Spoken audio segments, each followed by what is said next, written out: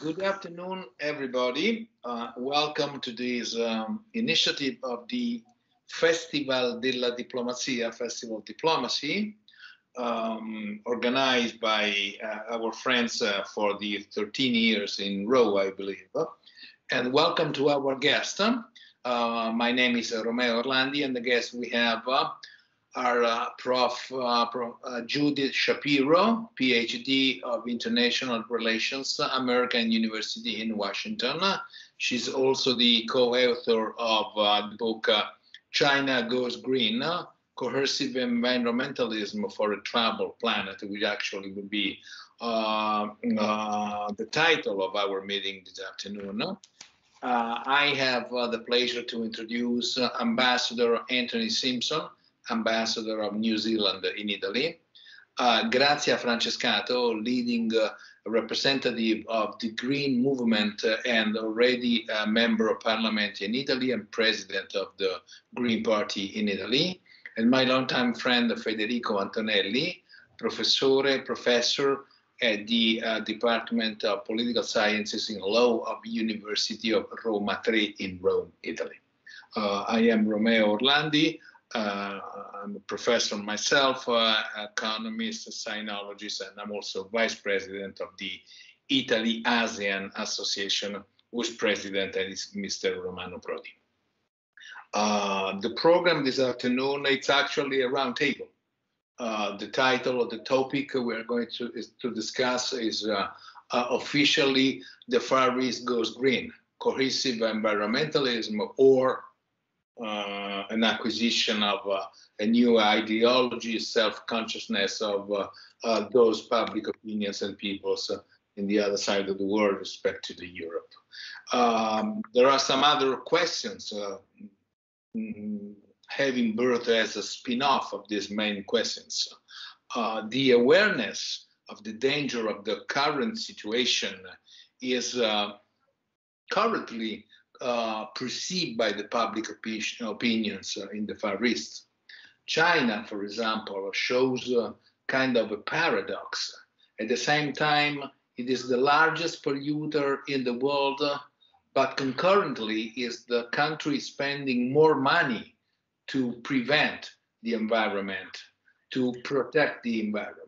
This is one of the many paradoxes linked with the entry of China into a globalized world. The governments of those countries in the Far East, being them authoritarian dictatorships or democratic governments, did they impose the concept of the safeguard of our natural resources, or they just disseminate public opinion with the newspaper, having an orientation of their minds, of their belief? In general, let's say, kind of a philosophical question we might have, can we restore kind of confidence between the humankind and the nature, between the necessity of the economy and the disruption, or at least the use of natural resources? Now, those questions are too complicated for a simple man like me. But you are the experts. You know better than I do. So, without a specific question, I would like you to elaborate on these issues. On a simple roundtable, we can make two shifts. In the first round, you have something like 7-8 minutes to express your position. Then we can digest a little bit, and then we can make another shift of 3-4 minutes. If at the end we will be some questions from the students, the questions are welcome, of course.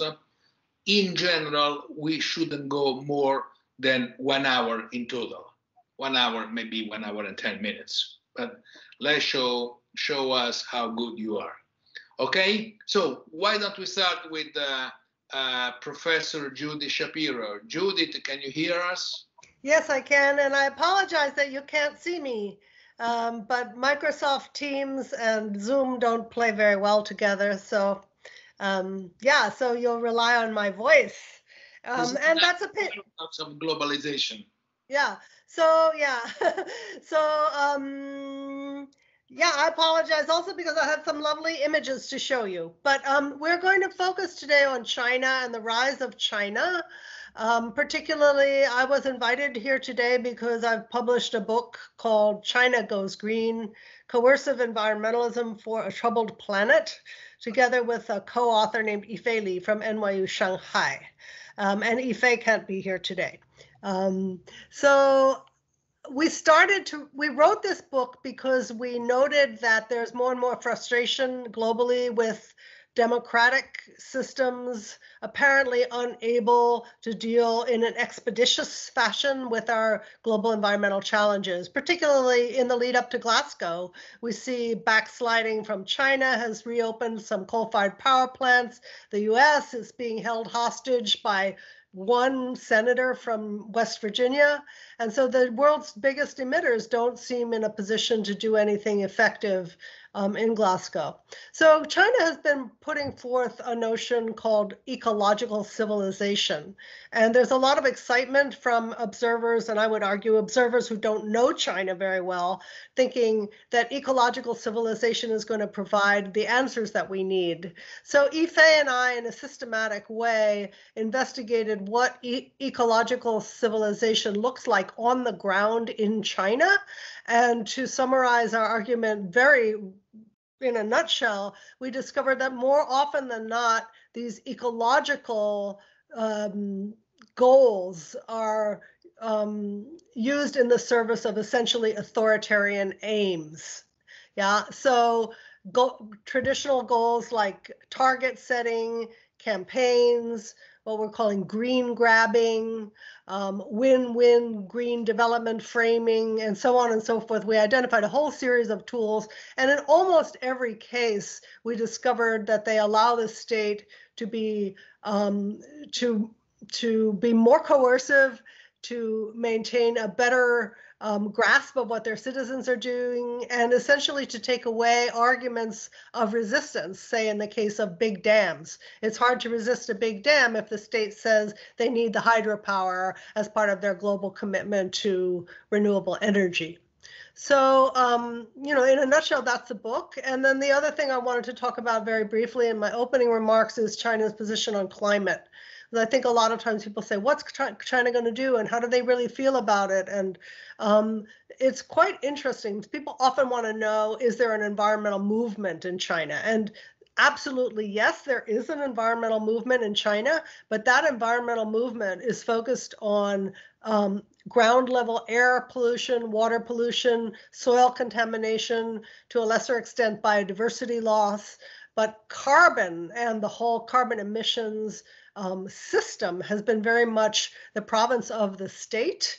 And so the state, which is run by scientists and technocrats, argues that, yes, climate change is real, but don't worry, we, the state, are going to take care of it. We're going to put forward a nice nationwide emissions trading scheme. We're going to make it easy for you to have electric vehicles. We're going to build hydropower. We're going to build new scale nuclear power plants, and we're even going to go to the moon and get uranium-3 or rather helium-3 from the far side of the moon, and we'll solve all of the environmental problems through technocratic innovation. So just the final point to make, because I know I have very limited time in the opening remarks, is that the state does take climate change very seriously as a national security threat. Sea level rise threatens the major cities of Shanghai, Guangzhou, Tianjin. Glacier melt in the third pole or the Tibetan Plateau is creating in the short term flooding, but in the long term, aquifers falling, particularly in the North China Plain, which is the drinking water supply for Beijing. So we could be looking at climate refugees, as it were, in a very large scale within China. So the state, yes, takes it very seriously as a national security threat, just as they take the ground level pollution as a national security threat, in that the Chinese people are pretty much fed up. I mean, they're asking themselves, what was the deal that we crafted with the Communist Party of China that we allowed the Communist Party of China to stay in power, even though they really messed up during the Mao period. And in exchange for that, they allowed us to get rich, but we're being poisoned to death. So this development model is under question. So I hope that the other participants will find something to jump off of from that opening comments. And again, I'm sorry I can't see you in person.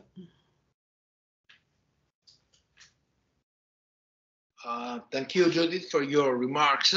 Hopefully, we will see you either in the course of our session or next time. Ambassador, the floor is yours. Anthony Simpson, Ambassador of New Zealand, one of the greenest country in the world, if I'm allowed to say. Yeah. Well, thank you very much both for that highly flattering introduction about my country, but also for the chance to be part of this really fascinating group of speakers today. One of the burdens of being an ambassador on an expert panel is you're almost always the least expert person speaking on any given topic that you may be addressing. So I might take the prerogative as the least expert person to perhaps do two things. One is to sort of state some of the obvious things, some of the things that are perhaps unspoken by others simply because they are more advanced in their thinking, but I think are important for framing this discussion. The second is just to add a couple of perspectives specifically on this issue from New Zealand and from the Pacific Islands, who are part of our broader community. So, I mean, first of all, just to say, I think before considering the role that China has to play in this and global efforts to combat climate change, it's worth noting that there's the global negotiations on a response to climate change, as you will all know, have been severely hampered over the past 30 years by two key facts that sort of pull against each other. One of those is that the majority of historical emissions have been produced by developed countries. In other words, the historical responsibility for the situation in which we find ourselves has in large part been the product of the development story of the developed world. Now, the problem is, so that has obviously understandably made a lot of developing countries very defensive about having obligations placed on them when they say they have a right to development and they are not the authors of this problem. But the other fact that pulls against that is the fact that the actions and the decisions of developing countries, and in particular the fast-growing, large-scale developing countries, will have by far a larger impact on the course of future emissions simply by virtue of their scale and the rate of their growth than anything that happens in the developed world. So trying to reconcile these two facts, I mean, I think they're pretty uncontroversial facts, has been a major factor in getting everyone to play their part in climate change. So this is obviously especially true of China. As you all know, what happens in China probably matters more than what happens anywhere else for prospects to control emissions and limit global temperature increases. We know that China's been the world's largest emitter since 2005. Its volume now annually is twice that of the US, although per capita it's still only at about half. And they represent about a quarter of all emissions, and that's still growing. And we know that in particular when it comes to their coal consumption, that is a really fundamental problem that needs to be solved if we're going to have any chance of meeting our climate targets. They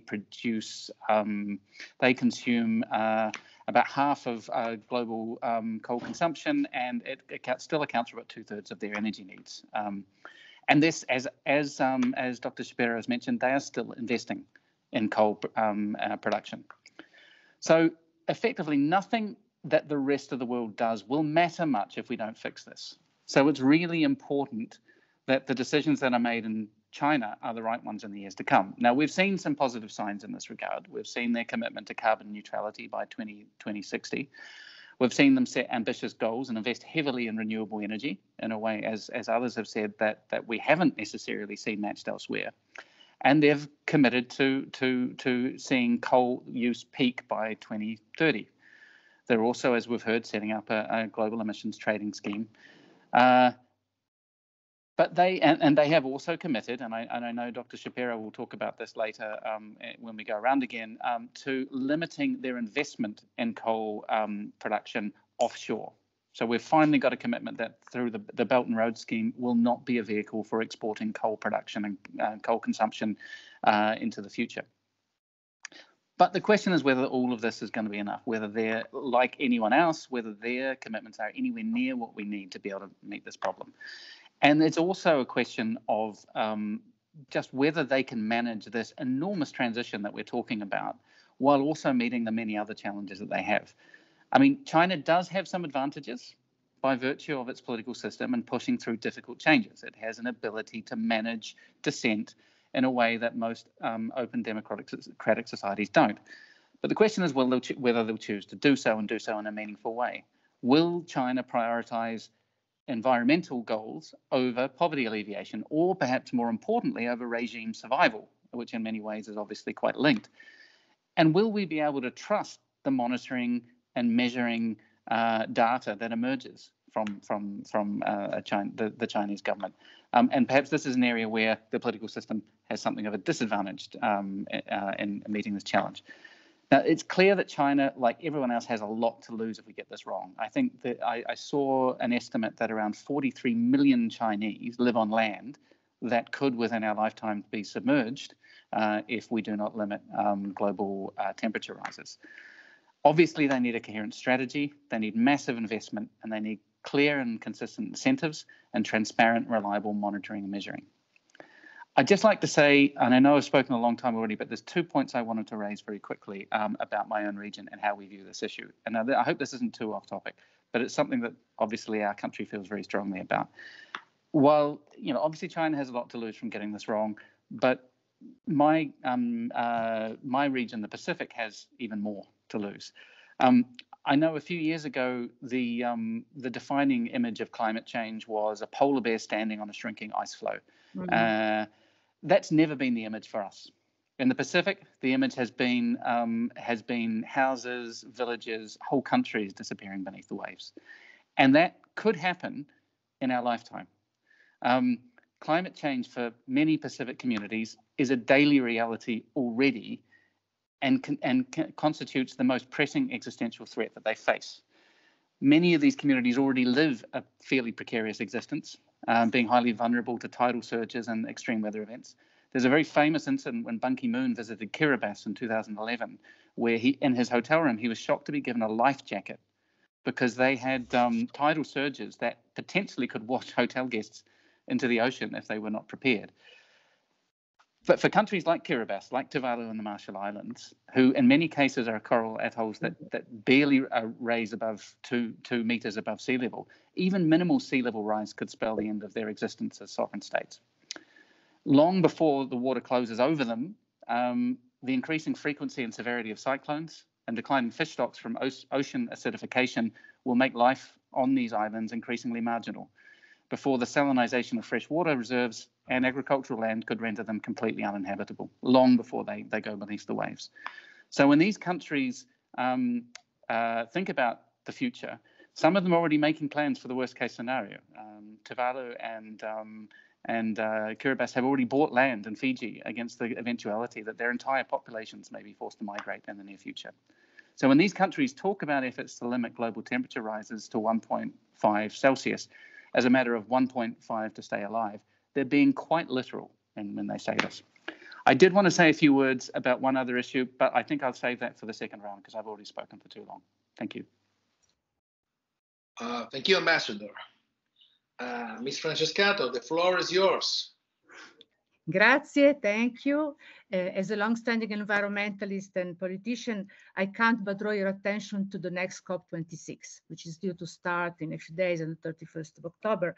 And of course, most of us are rather worried about a lot of things, you know, like US plans may be being hindered by the opposition or even some Democrats. And the paradox, we have so many paradoxes. Apparently, the senator comes from West Virginia, who is one of the areas of the United States that are most threatened by floods. So But going to China, maybe China's coal plans could derail COP26 climate ambitions, because as we know, China recently asked its major coal producing areas to step up output after the major blackouts that recently hit China. Let's not forget that China is committed to peak CO2 emissions by 2030, but comments made by Premier Li, might mean that the pledge perhaps will not be honored due to the urgent need to increase power supply to avert shortages, blackouts, and so forth. Now, they also said that they would stop investment in coal overseas, which is quite an important promise, but we need to see this matched by equal effort on the domestic side, and that is open to debate. Above all, we must make sure that China will really be peaking emissions by 2030 and then decline. Now, in these days, as you know, in these days and week, Alok Sharma, that as we all know is acting as a summit president, is being meeting global leaders in the last minute attempt to convince them into making the ambitious pledges required to avoid the COP26 being a flop. But it will certainly be a tough task as far as China is concerned, to coax China into speeding up its green plans and in being a driving leader, because we needed to be a driving player in the fight against climate change. Actually, we must admit that Li did not formally row back on the promise that China will hit peak emissions in 2030 as a part of the route to reach net zero by 2060. The formal pledge is still there, which is comforting, but he said that China would promote, I'm quoting his words, in-depth studies and calculations in light of the recent handling of electricity and coal supply. And what does that comment mean? It might mean that the recent crisis will force Chinese leaders to prioritize security and therefore to draw back on their emission reduction plans. Now, we all know that environmental sustainability, in order to be really implemented, must work hand in hand with social and economic sustainability, which makes the whole issue rather complex. And the real challenge is not only for China, as we know. So many experts and environmentalists, and I'm among those, are becoming rather skeptical about the possibility of a shining green bargain coming out of COP26 beyond what's already been pledged. But as Greenpeace recently said, China is not alone in facing this challenge. I said that before myself. But there are a few straightforward facts which have not changed. We have to leave fossil fuels, that's clear. We have to, starting with coal, and we need to have everyone on board, and above all, we need to have China on board, to have all the Far East on board, because they are the major player there. As he said at the beginning, Professor Orlandi, China is the main polluter, although they're spending a lot of money on environment. Now, at the core, let me say that the issue, at the core, time is the issue. Almost half a century ago, when I was a fresh graduate from Bocconi University in Milano, I had the life-changing opportunity to attend Stockholm, the Stockholm UN Conference on Human Environment in June 1972. Is going to be 50 years next year. And at the time, of course, I was naive and enthusiastic. I thought that the solution was just a few years ahead. The world would become aware of the impending environmental, social, and economic crisis and try to avert it. Now, 5 decades and countless environmental battles later, I saluted the 400 young champions that gathered in Milano for Youth for Climate with mixed feelings. On one hand, it's worry. They have only a handful of years, not half a century as we did, in order to bring about the needed change. And since complex problems require complex answers, and their implementation, the implementation of complex answers require time, we are in a vicious circle. So, of course, there is hope. Hope is grounded in solid achievements, because in the last decades we reached a quite impressive range of tools. Now we have UN SDGs, we have the historical Paris Agreement, the European Green Deal, the package of program Fit for 55 that the European Union just put forward, just to name a few. But as great as Fridays for Future and many environmental movements proclaim, we can say it's still too little, too late. So it's not comforting to see the last comments that China has been putting forward. And I would also like to put forward some solutions. And maybe in the next round, I would like to talk about nature-based solutions, because I see 2 risks in the general situation. The first risk, of course, is greenwashing. Now everybody's talking the talk, but very few are walking the walk. And for instance, a recent report on environmental finance, so-called sustainable finance, shows that 70% of these so-called sustainable funds are not at all aligned with Paris Agreement. And I'm just making one example, but greenwashing is really massive. And the second risk is an excessive reliance on technology. Now, of course, nobody here is a ludist. We all think technology is fundamental. We are using it. It has to play a major role, but it cannot, I see a drive towards technology as the only and most important way to get out of this complex crisis. And instead, I would like to draw your attention, I will do it in the next round, to nature-based solution, which means working with nature and not against it. And also, since we are talking about China, I would like to talk of the One Health concept, meaning that the pandemic has made it clear to all of us that the health and the environment and the health of people are very much linked. So we need to talk about One Health. And China has a lot to do in stopping wildlife traffic. Nobody ever talks about it, but when I was president of WWF Italy and I was on the board of WWF International, we work a lot to decrease this terrible traffic, illegal trade. This illegal trade is the third one in the world, third illegal trade in the world after weapon and doping substances. So it's really a big part of the puzzle. So I will stop here now, but I will then like to talk about the One Health concept and nature-based solutions, because I think they need to gather momentum and they need to play a major role in the battle against climate change starting now. Thank you, Ms. Francescato, for your in-depth remarks. Now the floor is given to Federico Antonelli. Federico, the floor is yours. So thank you, Romeo. Thank you also to the organizer of this event. I'm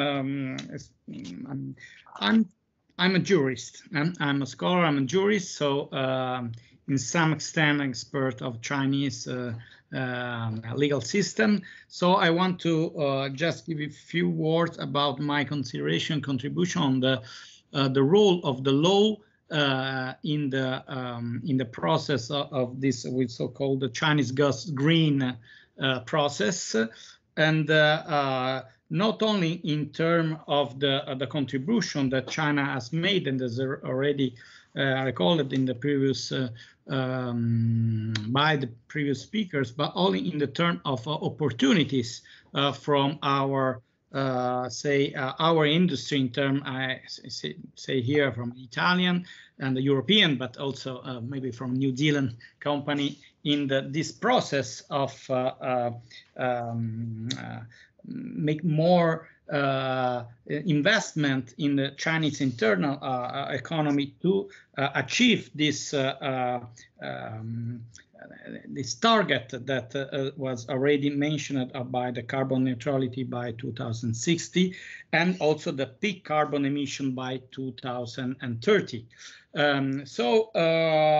Just to give to our students some figure, in the Constitution of China of 1982 was an article on the Article 26 that already mentioned the importance to the state should protect the environmental and the nature, and also the 1989 we have this first environmental protection law that also stated that in each 5 years plan, that is in fact is the fundamental economy document of China, should have a specific chapter of this 5-year plan dedicated to the the environmental question and to promote a green development.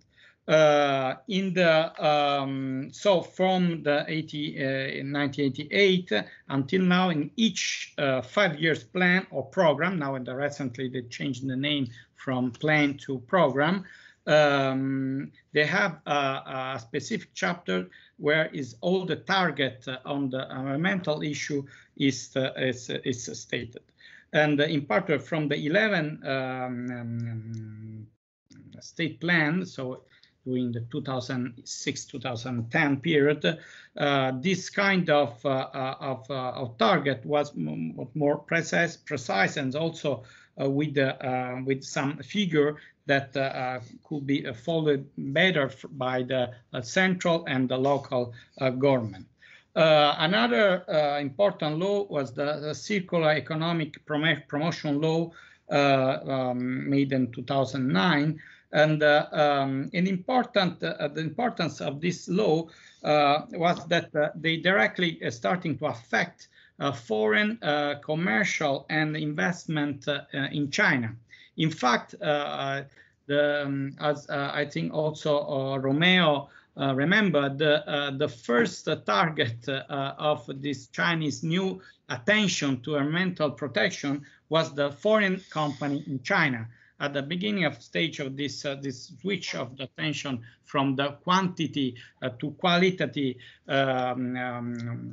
say development and attention to environmental aspect, the first company that was targeted was the foreign one, and not the state-owned enterprises and not also the Chinese private enterprises. So in particular was the Guangdong, the canton was in fact the manufacturing province of China that have issued many legal documents to improve the standard of this foreign company, or where the foreign made some processing trade, also allocating to the Chinese local company some production. And in this case, they set, and this is already from the 2006, 2007, more or less from these years, they set a standard that are in line with, for example, European standard. So higher standard than the Chinese for the Chinese normal industry. And after that, something changed, I think, after the 2014, when China starting to organize some international summit. For example, we can remember the APEC summit in Beijing, or other the G20 also in Hangzhou. And because the air pollution situation become out of control, and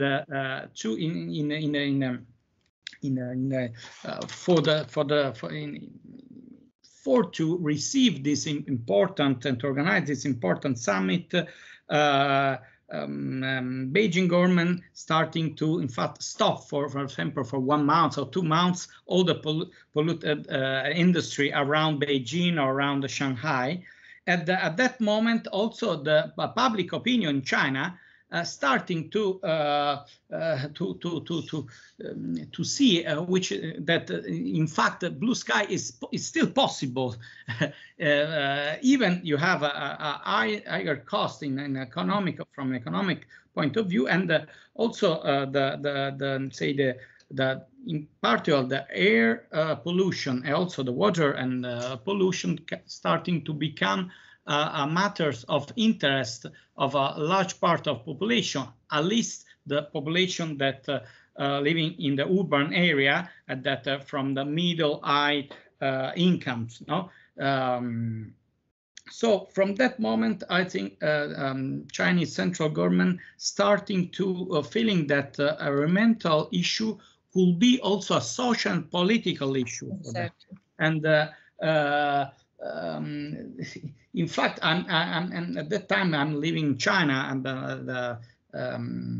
dispatched the Italian embassy in Beijing, and we have the feeling that maybe for the first time some revolution or some movement also challenging the legitimacy of the Communist Party could come from reason linked to environmental issue. That is something new, no? Because we have a lot of revolution in the past in the world, but we never see a revolution linked to the environmental issue. But at that time, the topics become very hot, and a lot of Chinese in particular, but we're talking in terms of dozens of millions of Chinese starting to immigrate outside of China, precisely because the the condition in the urban area in terms of air pollution become unacceptable for them. So at that time, Chinese government say, I think they starting to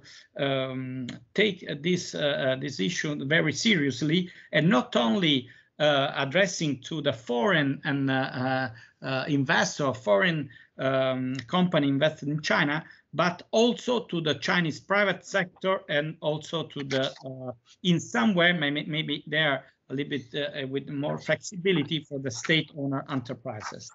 And we starting to see in particular in the Beijing area, in the Shanghai area, that before also Ambassador seems to remember, China also produced 50% of the steel in the war, and this between this 50% is produced around Beijing area. So you can imagine how much how much impact on the pollution area they can have. They starting to remove part of this industry, and also update all the technology considering in order to reduce the impact of this environmental issue. But here, again, we have some contradiction and problem inside the governance of Chinese political system, because from giving some quantitative target for all the local government, China, starting to give also some target on the environmental target. And at that time, the party members of the governor of a local administration starting to immediately to switch, but with not too much scientific attitude and perspective, starting to close every industry they are on the ground, and not looking how much they in fact they are polluted, they make pollution or not. And also, for example, we were facing a lot of foreign company that already produce, maybe also in the steel industry, with a very low environmental pollution and standard. They are also affected in 1 or 2 years by a very draconian measure to stop their production. So at that time, we have also some concern from the some association, for example, from European Chamber of Commerce in China, to also to raise the attention of European stakeholders and also a diplomatic representative, in order to address some attention of the Chinese government in order to improve this new measure,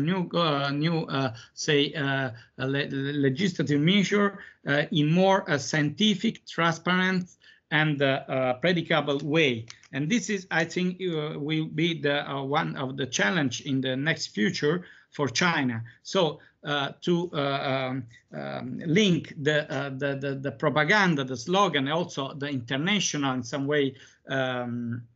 They target, they say, and they state in the international stage to the real ground of economic,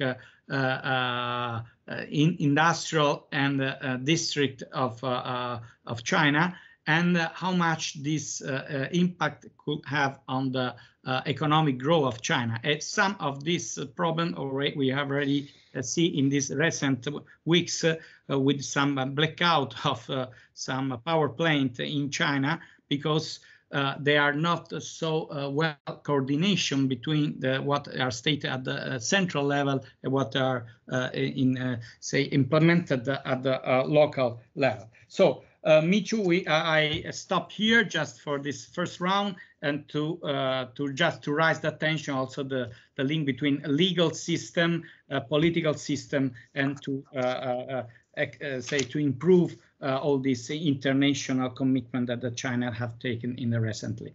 Thank you.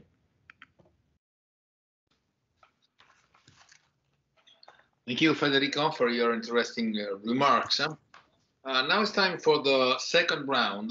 If it is possible, if you agree, I would like to ask you to enlarge a bit your final remarks to the question if whether this new, call it green consciousness, whether coercive or spontaneous, can go ahead towards a request of democracy or respect of human rights, or if this position can be, as it has been done, considered just wishful thinking by Western circles.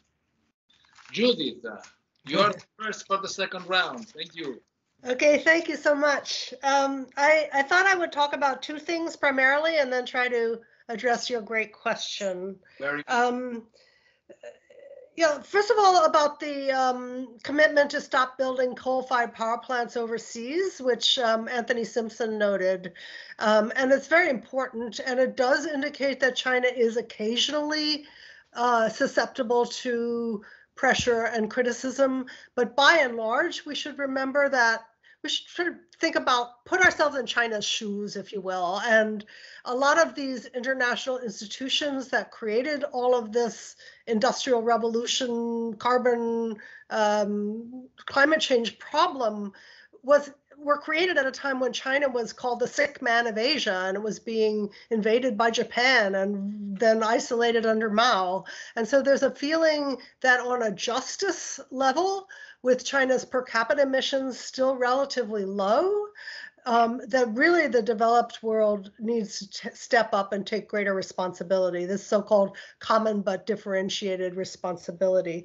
The other point I want to make about China's Belt and Road Initiative, and I don't know, Anthony, if I may, Ambassador Simpson, do you know about the Dairy Belt and Road? There's a dairy Belt and Road with New Zealand and Australia. So basically the Belt and Road is everything. There's a polar Belt and Road and an outer space Belt and Road and all of that. But with all the focus on climate, we're not focusing enough on how the Belt and Roads focus on infrastructure, whether it's deep water ports, high-speed rail, railroads, canals. All of this is basically building an age of hyperglobalization, and it has something to do fundamentally with the way our planet is constructed, such that it becomes easier and easier to extract resources and to export waste and to carve up biodiversity hotspots and build big dams. So these are a kind of whole range of other problems that I feel that Belt and Road is contributing to. And admittedly, the Belt and Road investments are very much welcomed by many developing countries who see the West as being basically absent.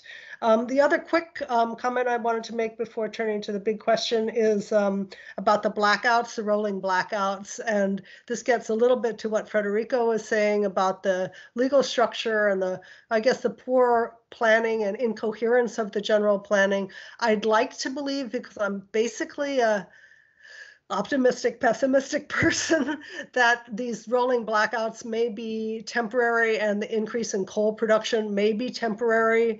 China often argues that they need a few more years to get some of these technologies into place, to get the wind energy connected to the grid, to get electric vehicles fully rolled out. And so this blackout business underlines the fact that essentially, power providers were not allowed to pass on the costs of higher electricity to consumers, and therefore it became an actually money-losing proposition to continue to produce electricity, and therefore they chose simply to shut down. And so this is a problem in the structure, in the economic structure of the country. The other thing that it underlines is the fact that China is not a monolith. People often think, oh, it's an authoritarian country, they should wave their wand and everything's going to be fine. It's much more complicated than that. And the agenda of the Ministry of Ecology and the Environment is not the same as the agendas of many of these other ministries. And the competing agendas are very powerful. Somebody mentioned the Rust Belt in the Northeast. If you shut down those SOEs, the iron and steel plants in the Northeast, you're getting the whole city out of work. And that becomes another kind of security problem. So yeah, just to finish here, I agree very much with Gracia that this is a very technocratic approach, disturbingly so. There's a failure to trust the people. And there's a failure to see environmental issues as issues that require consultation and buy-in from the general public. Otherwise, they're not going to work. There's a wonderful new film called Smog Town, which shows how environmental officials are basically seen as the enemy when they come to town because they're shutting down the vulnerable small business person. So yeah, I know my time is up. So broadly speaking, well, this is really the topic of my book, so I would just say you guys should read my book. But can China's brand of sort of ecological civilization also respect democratic processes and public participation? Unfortunately, as we found over and over again, that basically what's being exported is a form of eco-coercion. And many of the technologies that are being used to further China's environmental goals are also very attractive to authoritarian states who are finding out that, learning how to read everybody's irises and keep track of everyone's social credit scores is a handy thing to have if you're trying to stay in power as an authoritarian government. So I will leave it there. Thank you so much. Thank you, Professor Judith, for your interesting remarks. Ambassador Anthony Simpson, the floor is yours, as free as you want. Thank you. I'm probably slightly less free than everyone else in terms of the comments that I can make, but I'll try to be as upfront as I can. I mean, in terms of whether China's is the right model to take things forward, I mean, to be frank, as I said in my opening comments, I mean, we need China to step up, and quite frankly, the model they're offering is the only one that's going to be offered. So we need it to work. And the question, the basic question is, how can we, what action can we take to support this being a success? I don't know, what leverage we have in that regard. I mean, I think it's hard to say how genuine, this philosophy of environmentalism is. I mean, I think to take it at face value, I mean, China, as we've discussed, has as much to lose from this, if not more, than most countries. I mean, the history of Chinese civilization, as other panelists know better than I do, is in many ways a history of empires brought to their knees by environmental catastrophes. And I think, the current Chinese government will not be unaware of this, and they will not be insensitive to this. And they have an enormous lot to lose. They also have a lot to lose reputationally and in terms of their ability to advance their interests internationally if they are seen to be the cause of climate catastrophe. So there is also a very strong need for them to be amplifying what they're doing. So where does the balance lie between that in terms of where their true intentions lie is a hard question. I mean, taking it at face value, you would expect that they would want to be making progress on this, and they would really want to be doing what they can to address this. But the big question, again, are the ones that other speakers have touched on. Can they put forward a coherent strategy for doing so? And at the moment, I think probably you would say that what they've put forward is not necessarily coherent. It doesn't give you confidence that it's a well-calibrated plan to significantly reduce their contribution to climate change in the near future. I mean, the intention seems to be there, but will they be able to prioritize this and develop a system that prioritizes environmental outcomes over others? I mean, will they prioritize it over the many other challenges they're facing? I mean, they are facing, a systemic challenge in slowing growth rates and slowing increases in living standards, which is, as others have said, been the basis of their legitimacy for years. Fundamentally, everything is going to be around regime survival. I mean, fundamentally, the first question that any government will ask, and particularly any authoritarian government, will be, is this going to help me survive? Are they able to come up with a system that is, suitably reflexive and responsive to be successful? And I think that's probably one area we've seen autocratic governments be particularly weak on. They can direct resources, they can instruct action, but they're not always very good at learning from mistakes. They're not very good at understanding the full implications of their decisions. Will they be able to overcome that? And I think that's going to be a critical question. Are they going to be able to actually learn, as others have said, from the impact on their communities, how they can bring communities along with them? Probably this Chinese regime has been more effective at that than some other autocratic regimes, but it's still not necessarily very good. So their ability to do that, to be able to learn from these policies and genuinely commit to improving them, is going to be pretty critical. And then finally, I would say one of the critical questions is going to be around measurement and transparency. Because as we know, autocratic systems, again, one of their weaknesses is that when the pressure to deliver results can be so strong that actually sometimes it's easier to fake results than it is to actually deliver them. And that's a risk. I mean, and that's not just true of China, I should say. I think that's true of every major emitter. Getting the monitoring and measurement mechanisms in place globally to be confident that we are measuring progress and assessing how we're all delivering is significant everywhere. But I think there are some very specific challenges in that regard in China, and of course the consequences of even minor distortions, given the size of China and its impact, are quite significant. So I've probably spoken enough already, but those are some of the things that spring to mind in response to your question. Thank you, Ambassador Simpson. Ms. Francescato, you have this kind of I'm smiling because you put forward the question over time. Democracy, so can we reach and green countries? I'll try to answer. You said, can we reach the so-called ecological transition that is a just and truly sustainable world, sustainable both at economical, social and environmental level, and keep our democratic institution, save democracy? The funny thing is, the first time I heard this question was in 1972 in Stockholm Conference, and the person who was putting it forward was called Edward Goldsmith. Perhaps some of you remember him. Not only was a very brilliant and controversial environmentalist, but he was a friend of James Goldsmith, the finance tycoon. And by the way, he's also I think the uncle of the current minister, Zach Goldsmith.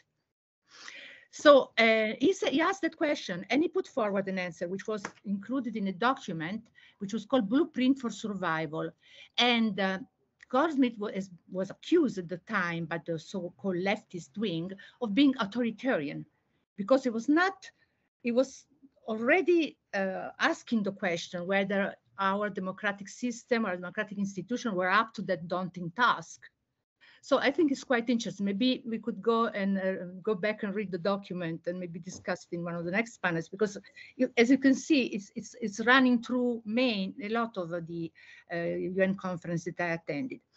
Now, for instance, take the proposal I wanted to put forward. I said, most environmentalists say, okay, we are talking the talk but not walking the walk.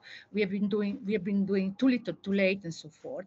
We need to do more and to do better. And as a young Uganda activist, Vanessa Nakete, said in Milano a few weeks ago, she said, we lose the fight against climate change if we don't involve nature. Now, what does that mean? It means to support and strengthen nature-based solutions, ramping up efforts to restore the earth-degraded ecosystem. China has a lot of them, so forests, peatlands, coral reefs, wetland, which means also making local communities more resilient and able to enjoy social, environmental, and economic benefits. There are many, many, many examples that I could put forward, where it's very interesting. Women and young people are the major players in this field. Now, up till now, only 3% of the global flow of finance and funds going to climate change has been spent on nature-based solution, and most of it will go to technology. I've been quoting Nakate not by chance, because she's a young lady, she's the voice of democracy, or the democratic movement, but on the other hand, on the other side, where people like Bezos and Musk putting so much money on the race to space, that when you talk about nature-based solution, they say, well, just a drop of water and nothing else. Yeah. So, but if we enforce and strengthen and support nature-based solution, we also support the democratic tissue, the democratic structure of society that's needed to implement it. One thing. The second thing is the One Health approach. Now, lessons can be learned from the pandemic, from the recent pandemic. The silver lining in this planetary tragedy is that is the growing awareness of the link between the health and the environment and the health of people. This has been stated in a number of scientist reports. I'm putting just one. 2019 Intergovernmental Science Policy Platform on Biodiversity and Ecosystem Services. They say very clearly that human society is in jeopardy from the accelerating decline of the Earth's natural life support systems, and the pandemic is also the consequence of our persistent and excessive intrusion in nature, and also depends on the vast illegal wildlife trading that I was quoting before, because wildlife trading, illegal trading, as I said, is the third one in the world with dopes and weapons, creates the perfect condition of the so-called spillover, that is viruses jumping to other species and then to humans. So One Health approach is needed. It's not an option, and it is a must. And how do you promote and foster One Health approach, a concrete One Health approach, unless you make use, you exploit, in the good sense, the democratic structure of society, unless you really involve people in this? So the big question is there. We have not found an answer yet, but we must keep it in the forefront. We must keep it in the forefront. And I take part in many panels and discussion, and very rarely the link is made between the pursuit of sustainability at economic, social, and environmental level, and the need to keep our democratic institutions. So I think we need to stress that more. One last thing I have since that, talking about nature-based solution, I've been told a few days ago that there will be a world conference in Cambridge in July 2022. So I think that maybe in the next edition of the Festival della Diplomazia next year, we might have another interesting debate on that. And that is going to be very much linked to the question that Professor Orlandi had put forward, that it still has no answer, has no certain answer. But we will keep that in mind, and it's basic. Thank you. Thanks a lot. Thank you, Ms. Francescato. This is an endless questions that we have in the near future. Federico Antonelli, the floor is yours, last but not least. Allora, Romeo, thank you. And so I want to give some optimistic perspective in this sense, following what just said by Grazia Francescato. If we see to the 14 China year plan, they have the chapter 11 was dedicated to the promote green development, facilitate of harmonious coexistence of people and nature. And they have 3 main articles. So the first article is dedicated to improve the quality of the stability of ecosystem. And here you have, in fact, 5 big projects. They are all dedicated to to restore, to maintain, improve an ecological safety barrier system, build a nature reserve system, improve compensation mechanism for ecological protection. It's all based on some project to make a kind of barrier in the area of China. They are a key reserve in terms of ecological system, in terms of forestry, improve of also the protection of the wildlife animals, and also a belt on the desertification of a part of China. This is the optimistic perspective. From the other side, I could say that technological issue in China, and also linked to the rule of law issue, could be a problem. Or it could be a problem particularly for our also interaction and also economic cooperation with China. Because now also China, as you know, is going to coming more closer to the foreign investment and setting up some more national standards, and circular economy and this green transformation is also an opportunity, obviously, in terms of economic growth. So what I think we should see, and we hope we can see, and from this regard also our government in terms of European government could be more proactive to promote with the Chinese counterpart, is the fact that this opportunity in terms of green transformation could be also an opportunity for more investment and economic cooperation with China in a transparent, predictable, and also a market open market access way that in the near future, because we have also seen in this recent past that China want to set up some national standard or areal standard, maybe also using this Belt and Road Initiative, and our industry could be out of the door of this great also economic opportunity for us. So I think this too an optimistic view of the attention of the traditional Chinese culture on the link for the nature, but in the same time also technology here is a key issue to let also our industry benefit from this great big investment that China should done to keep and to reach the target of the peak carbon emission 2030 and the carbon neutrality in 2060. And the help of European and foreign technology, I think, is essential also to help Chinese to reach this result. And this is not obvious issue. Thank you, Romeo. Thank you, everybody. Thank you, Professor Antonelli, Federico.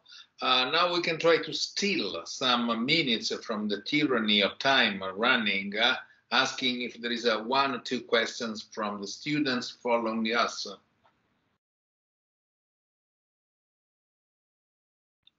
Any question? If you want, you can also write in the chat your questions or suggestions or whatever, okay?